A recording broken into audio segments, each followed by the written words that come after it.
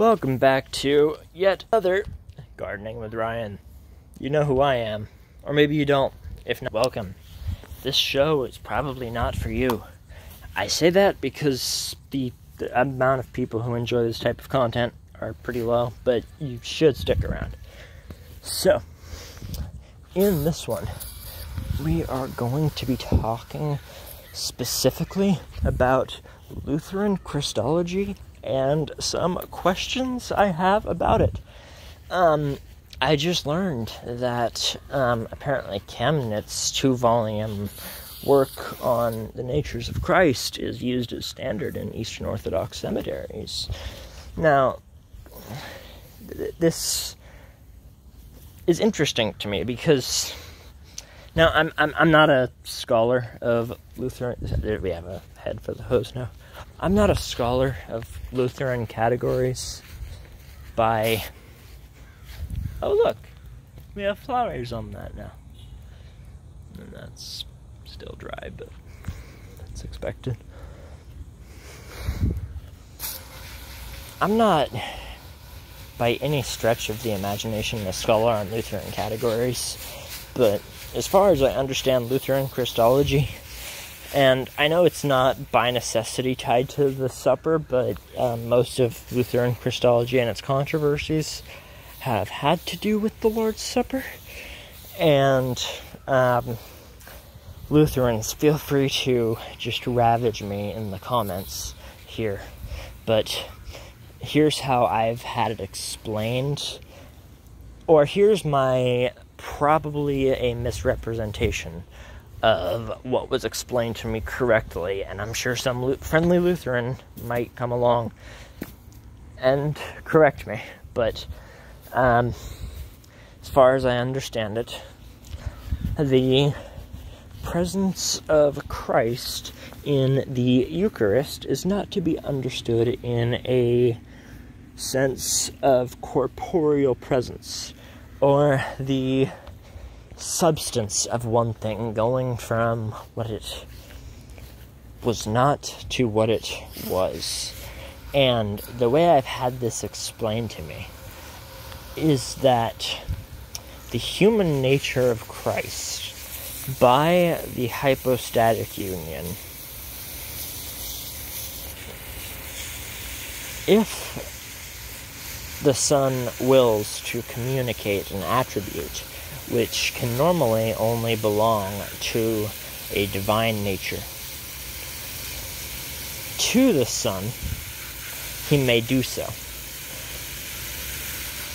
And, or to his human nature, so that his human nature can exercise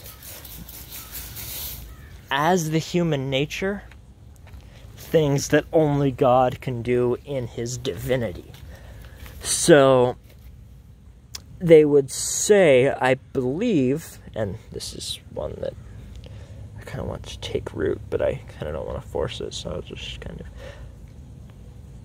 get a little dirt and throw it on top of there. The way they would explain it is that Christ is now present everywhere in his humanity in the same way that divinity is omnipresent. So his human nature is now present, the method, you could say, or fashion in which the divine nature is omnipresent, because this has been communicated to him. Now, here's where I start to get confused. Excuse me for just a moment. They then say, I'm a bit off here, that the presence in the supper is not to be understood as a corporeal or local one, or as to say you can point to a definitive point in time and space where the body of Christ has become present. And please forgive me if this is a misrepresentation, but I believe they go on to say that Christ is present, his humanity is present insofar as it is present the way his divinity is present. Now, that is where I don't necessarily say I disagree yet, because I'm not educated enough on these categories to really say, but that's where I start to squirm a little bit. And now let me clarify something. Against this, the Zwingli, I was going to say that Reformed, but like Zwingli in particular, said, well, a human body by nature, a human is in one place at one time, so since Christ is at the right hand of the Father, and then Lutherans responded, the Father is not incarnate or corporeal. What does that mean? He's at the right hand of the Father. So, here are my questions. Question number 1. I've had it explained to me that Christ's body and blood in the supper, it's not that his body and blood is in a metaphysical way present there in a way it wasn't before, but rather that it's revealed to be for you. But since the divine mode of presence and the divine nature's presence is completely incorporeal and does not touch the corporeal, cannot suffer, for example, Christ became incarnate and suffered in human flesh and shed human blood for my sin. Right? Would you guys then say that you are literally drinking the human blood of Christ? Because to me, to affirm where I see a lot of comfort in the sacrament, I think some sort of physical presence needs to be maintained, because what does it really mean, this is my body, this is my blood, if it actually just means, like, this is how I reveal myself when I'm present in all things? Like, the other alternative explanations, and here's what I'll say is the, what I think is the Roman view, but forgive me if I'm wrong here too, or alternate explanations, some of them would be like, well, Christ is not omnipresent according to his human nature. However, that does not preclude the divine nature doing miracles. The Roman view would say that the human nature does not receive the divine attributes proper, but because of the hypostatic union, I mean, most people are willing to grant miracles happening to people, just not Jesus. Like, later Reformed commentaries about Jesus appearing to the disciples, they say, like, he, like, removed bricks and put them back, or, like, crawled through a window and stuff, and, like, I mean, it gets silly. And I think that's ridiculous. But, to say that the natures are not confused or altered or mixed in any way, I'm not saying I necessarily object, because I don't think I have a full enough understanding of it yet, but the Eastern Orthodox are comfortable enough with Chemnitz to use him as a book, and I know they're very big on presence, but the real presence. But to me, the main difference between, like, spiritual presence and real presence has been, well, exactly that, right? Like, it's like, hey, this is the physical body and blood, the same stuff that was crucified to the cross, and the same blood that was shed for you, this is it. take and eat, take and drink. So some questions I have.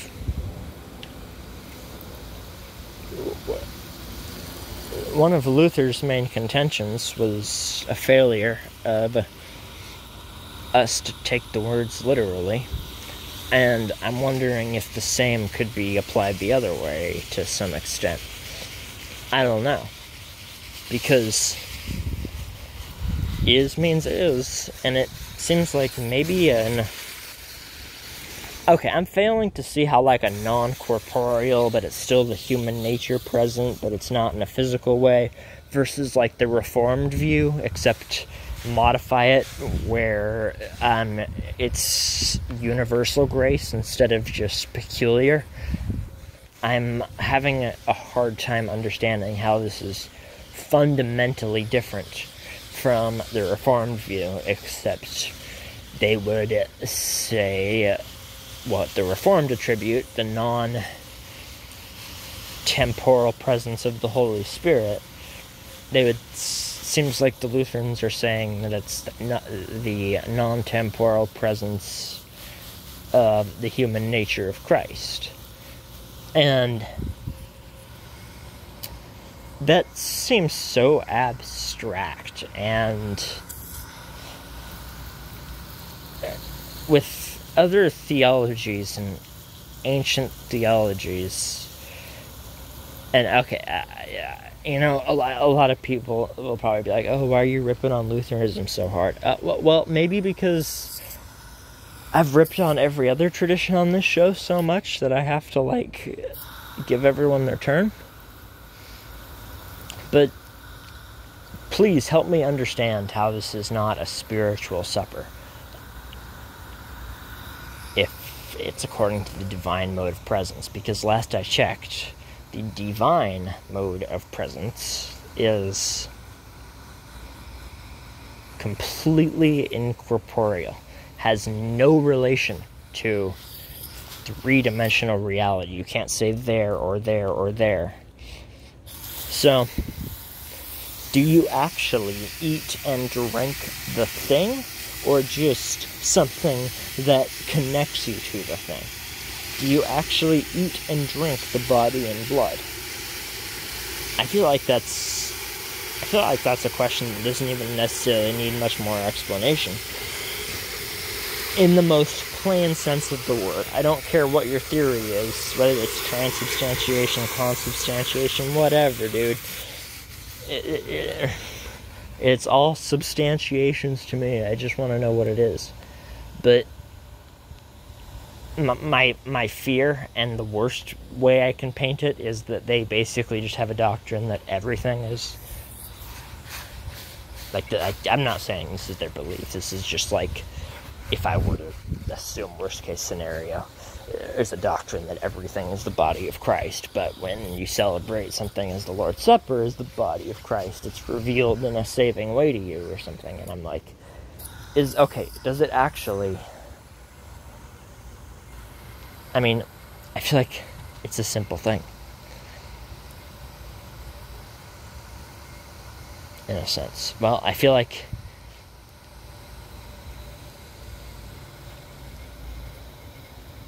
if you're going to be insistent on a literal reading of the words, I think I need to just come to understand Lutheran Christology more. Because the Roman position, and this is where I would find myself almost inclined on this issue, is that Christ in his human nature is multi-present, in that he is present in all the altars across the world. And speaking of the right hand thing, and Lutherans bring up the point, well, the right hand of the Father is not like an address. Yes, but Jesus still has his human body, and it's somewhere, right? Do Lutherans make any statements further than that? Because I think we all agree on that. If you guys said that it just like turned into like a spiritual, no longer present in one place thing, then I would start to get worried.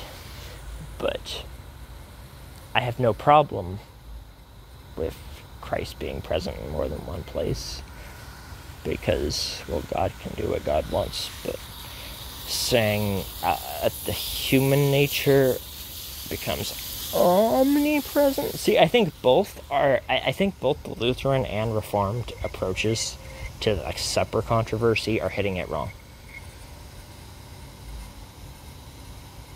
Because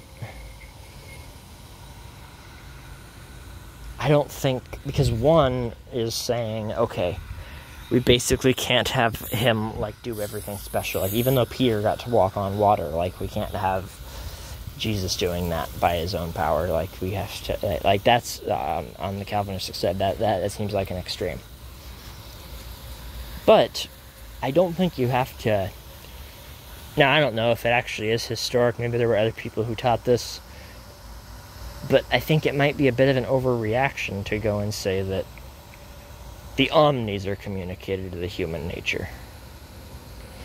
And I don't think they need to be, because of the hypostatic union, because of the inseparability.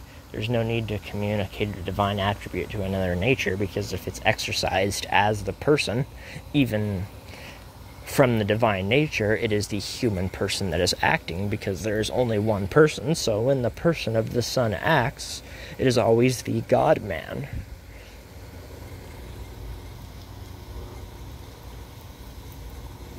I wonder if Lutherans would say, like, the Roman position is, like, semi-Nestorian, then. That'd be kind of funny. Because I would say, and I would agree with Rome here, multi-present but not omnipresent. How does that work? I have not really much of a clue. And I'm not too concerned about it. But I feel like applying the same consistent, like, exegetical method that I used to prove my other theological points, if I take the verses about the Eucharist literally, it feels pretty hard to stretch a semi-symbolic, or not symbolic at all. I don't mean to mischaracterize your view. A view where the true reality is not a physical one.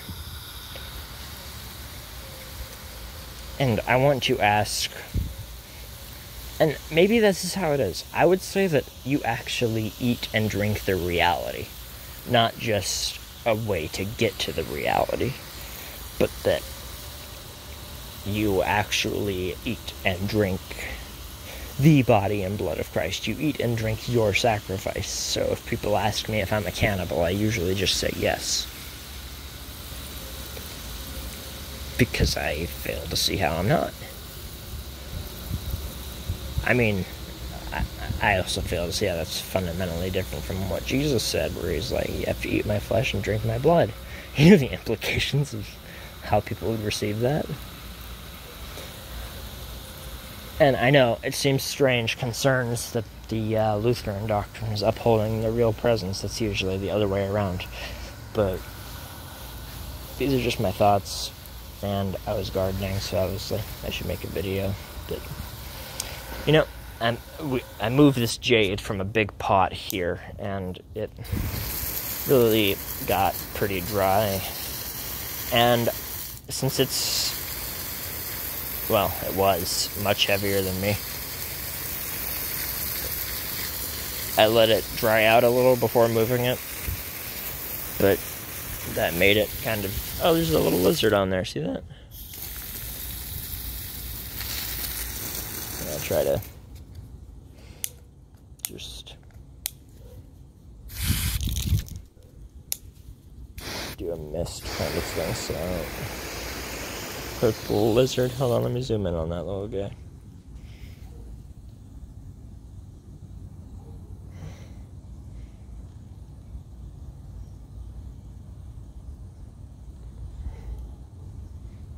Look at that boy. Now, this might seem kind of rude, however, that looks like a really vulnerable spot to get wrecked by a predator. So, oh wait, homie's just chilling. Homie likes the shower.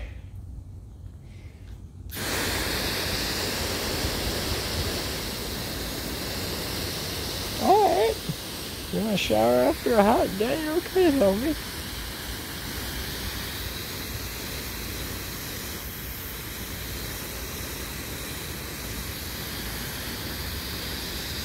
Yeah. See, he's just... Oh, wait a minute. See, he's just showering, chilling.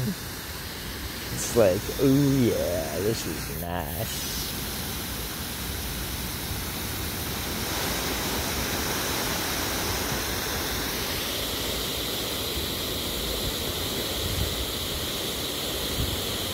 He's just like, he's soaking it up, literally. Can't get enough of it.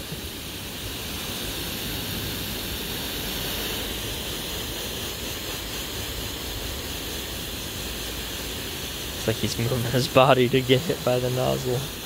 That's cute.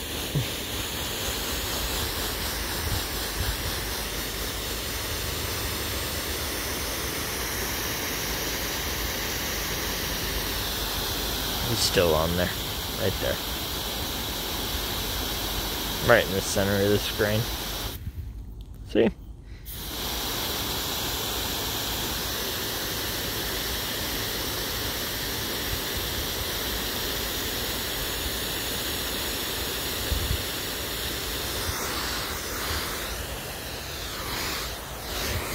Let's just make sure I got most things.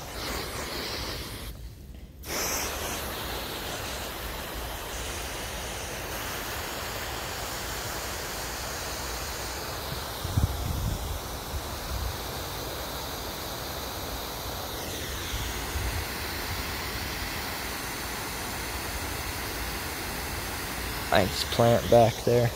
So anyway, oh, yeah, the homie's still just chilling. Full disclosure, I'm sure I misrepresented Lutheran and other viewpoints in all sorts of ways. But these are questions that maybe people are asking, maybe they're not, but people have written many doctoral theses and stuff about the Reformed and Lutheran differences on Christology, so surely my questions have been addressed in some fashion.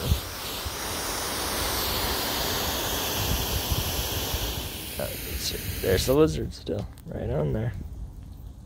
Right in the center of the screen. Yep.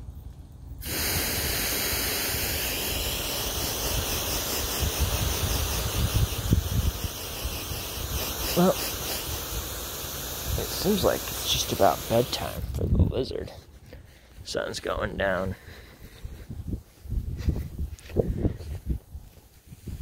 And we're trying to bring back this plant.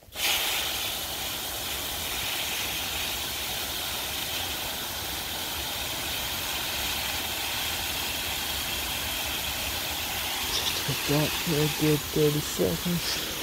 Well, thanks for watching.